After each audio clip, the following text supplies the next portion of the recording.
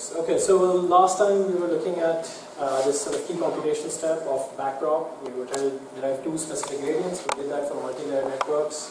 And we were looking at convolutional neural networks. We had understood what a convolution is. And today, Harsh is going to tell us a lot about, these two networks, for example. Actually, I don't know if that's AlexNet or not, but it's similar to these sort of architectures where the first few layers are convolutions, followed by some pooling, which causes the image to become smaller and smaller, ultimately resulting in a yes, question. But today, what I want to do is I want to actually just derive, given a convolutional layer. So we know how to do this, right? We know how to write fully connected layers. We know how to do backprop and that. We've derived that in class. What I want to do is just tell you, once you do a convolution, how do you write down those parameters and how do you do backprop with it? So how do you do backward pass with respect to a convolution layers? The backward pass with respect to max pooling or subsampling layers is going to be simple, so we'll skip that or we'll come back in later classes. Okay, so let's do this.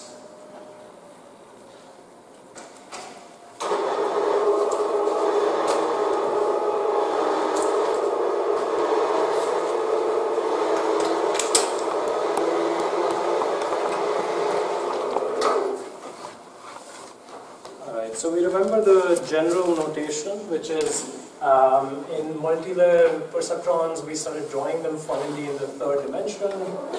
A particular layer in a multi-layer perceptron had C1 neurons as input, C2 neurons as output, and if this is the jth neuron, it's connected by all others, and the weight on if this is the ith neuron, we said this was wji.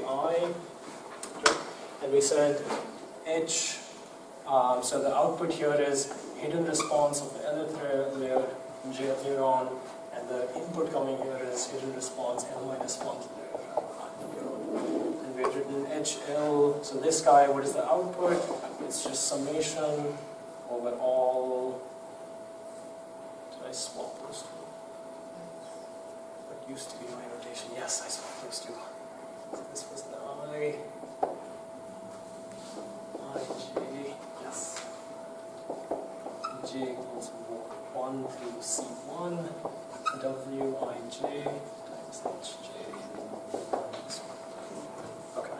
So in a multi-layer perceptron, this was just a scalar product, summation.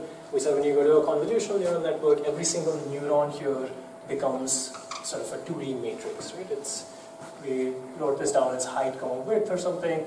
And this went in the third dimension, so every single neuron was a height, width matrix in the third dimension. There's there's C1 inputs of them, and there's C2 outputs. Right? This is the ith output neuron, so this is HL of I. It's now a matrix of size, height, width. And we also talked about last time that the input size and the output sizes could be related depending on whether you're doing stride 1 convolution and whether you're doing padding or not and things like that. Okay, we wrote down Hi of L is summation of J equals 1 through C1 of HL of J convolved with Wij. So every edge here, this is the ith, this is the jth neuron, this is the ith neuron. Every edge here is now no longer a scalar, it's also a matrix of size k1 by k2. It's an actual filter, you do a 2D convolution, that's what gives you that. And if you look at just the ith filter, and you look at all edges coming into that, this is the k1 by k2 by c1, sort of a 3D cube. Does that make sense? Okay. Okay, so that was that. What we're trying to do today is, these are the parameters. I'd like to, the input coming into this is the gradient with respect to, so the input coming in is gradient with respect to each one of these feature maps, and we'd like to compute the gradient with respect to these weights and the gradient with respect to the input feature maps. So let's do one thing, let's make our life simple. There's going to be a whole bunch of notational mess in this, and there are going to be a bunch of summations. So I'll, yes? Just one question.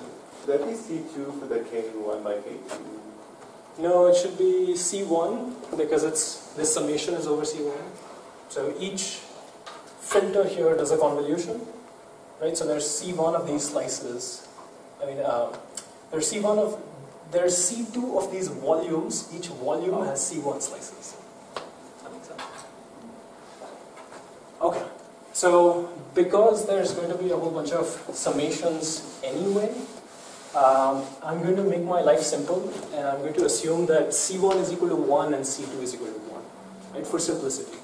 This is just a summation. It won't really change sort of gradient descent or any sort of things. We'll assume, and I'll try to make sure my notation is cleaner, so I don't want to do any subscripts, superscripts. So I'll assume, here's a simple, so there's one matrix that comes in X. There is one filter W. So the matrix is of size n1 by n2. There's one filter W, which is of size k1 by k2. And there's one output Y. And I want to use Y because if I start using H sub L minus 1, there's going to be a bunch of notations anyway. So let me just keep it simple. So the output is Y, which, let's assume you've done the padding and everything, is also n1 by n2. So there's just one parameter here. In the backward pass, in the forward pass, Y is of size n1 by n2, and the gradients with respect to Y are also of the same size. Right? This is something that we talked about. If you're producing some outputs, each one of them has some effect on the final outcome, and so you get back a map of the same size. Okay. And so what we'd like to produce is derivative of loss with respect to W and derivative of loss with respect to X. This is given to us, this is what we'd like to produce. So far, so good? Okay. And the key sort of, what we know about this process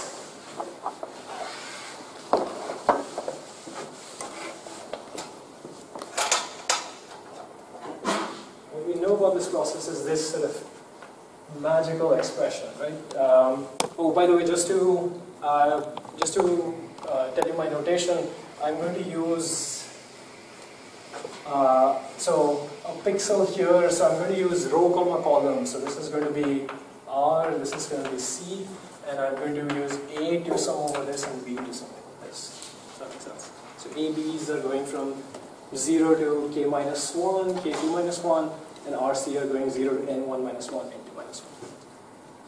So here's the expression that we're working with, right? This is what produces the output. Y of R comma C. If you want to know what the output of this row comma column value is, you take your filter, you put it at that row comma column value, and then you sort of take a dot product between this matrix and that crop of the input. Okay? And we're taking this down as A equals 0 to K1 minus 1, B equals 0 to K2 minus 1 of X of R plus A, comma C plus B, W of A. That makes sense? Okay, that's just, we've written convolution that way, right? Okay. One thing that you should think about is another way of thinking about this double summation is that it's a dot product. So take your filter, which is a K1 by K2 filter, and just string it up into a long vector. Right? So let me call this W vec or something, and let me call this X.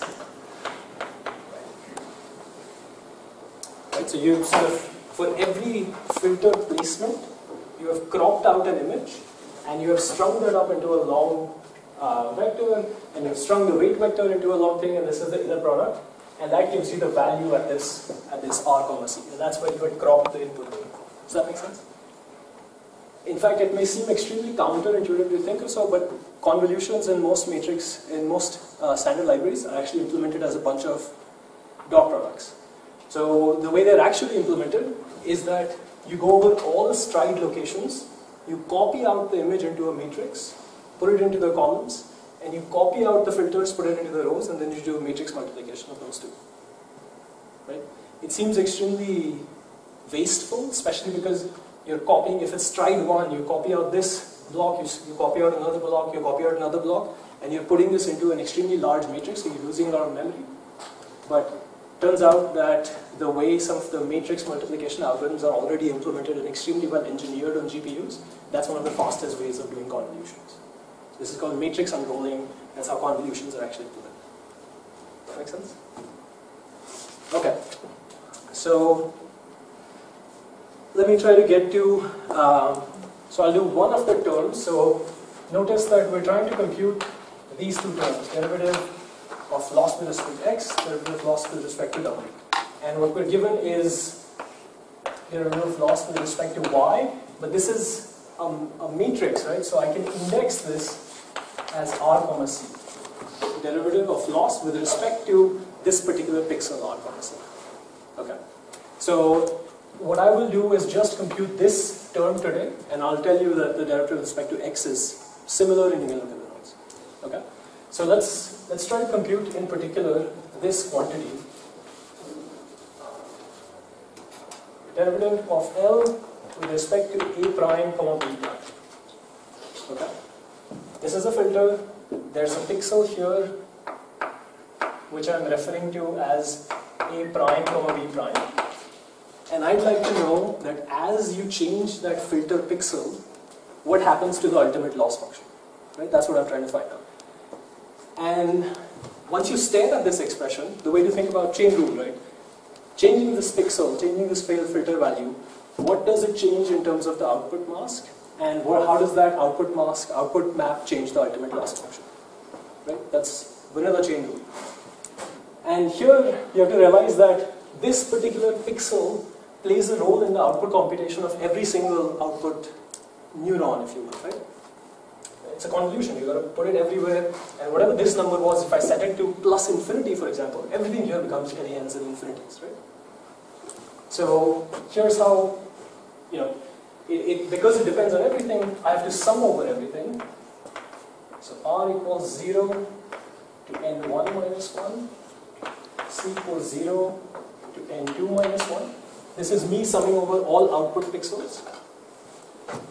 The derivative of loss with respect to y of r comma c times y of r comma c with respect to w of a prime.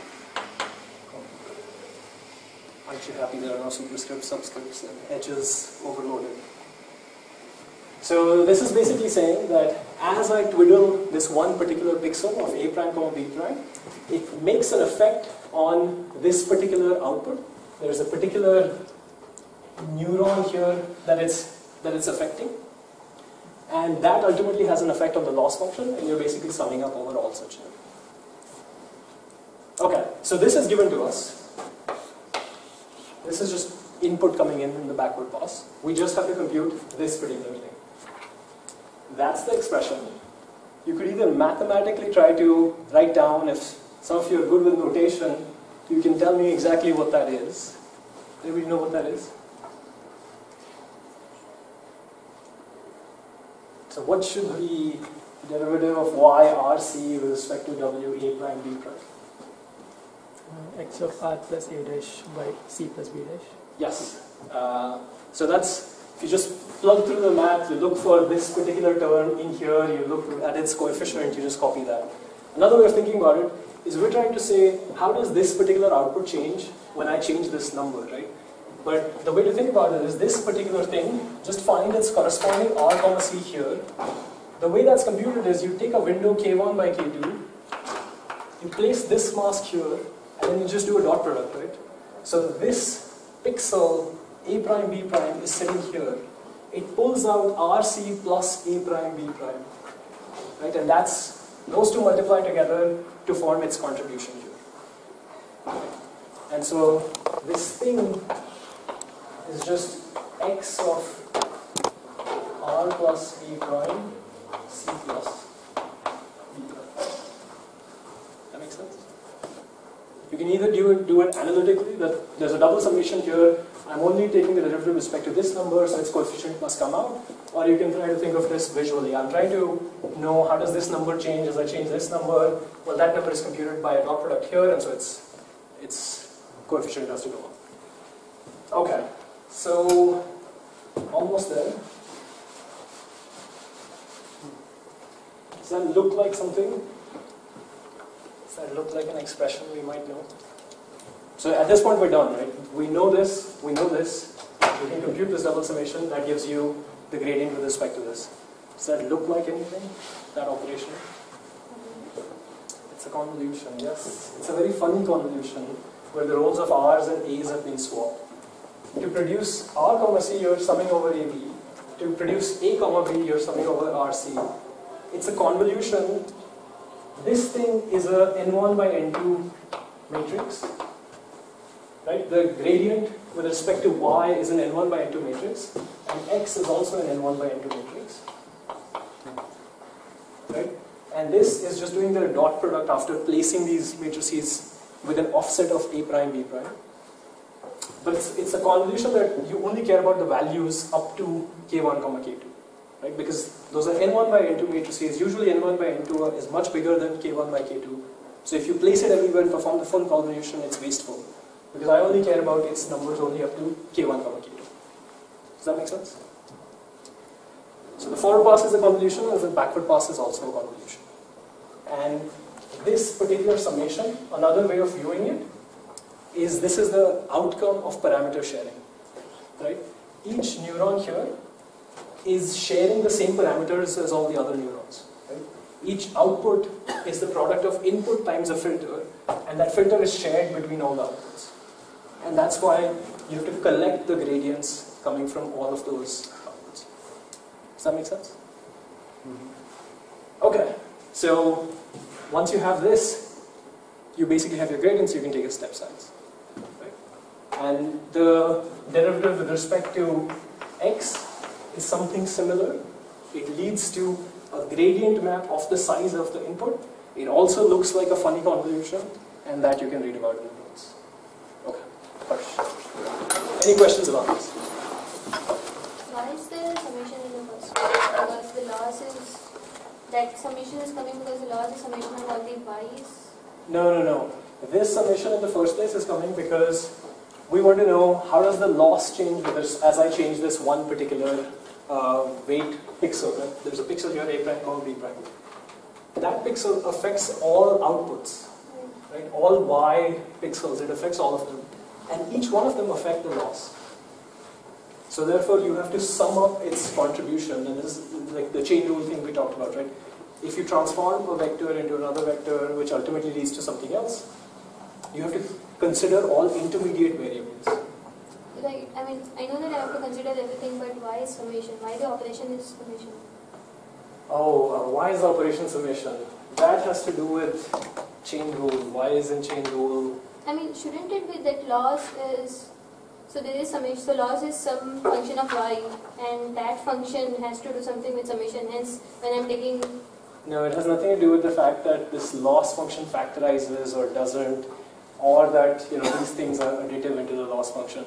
It has to do with partial derivatives are considered by looking at summations of total derivatives with certain directions. Oh, okay. Yeah. That's why you get the summation. Okay. Any other questions about this? Right. So that's what you're implementing. Similar expressions in the